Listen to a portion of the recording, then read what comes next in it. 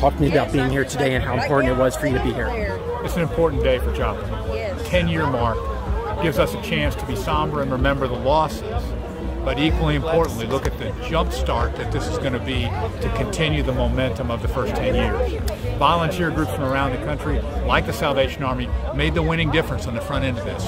People didn't go hungry, people had what they needed, the debris was removed, and people had the confidence to rebuild. And I'd like to thank the Salvation Army and many other groups for leading in that and literally passing their confidence to the people of Joplin. I certainly looked at some of the things from before, and as I said in my comments, I mean, when you look at those pictures, it was so dramatic. But ultimately, my thoughts went to the people. Not just the people here that were victims, but also those that fought hard to make it better, and all of the public servants that came here, and 200,000 volunteers from around the world, all 50 states and around the world.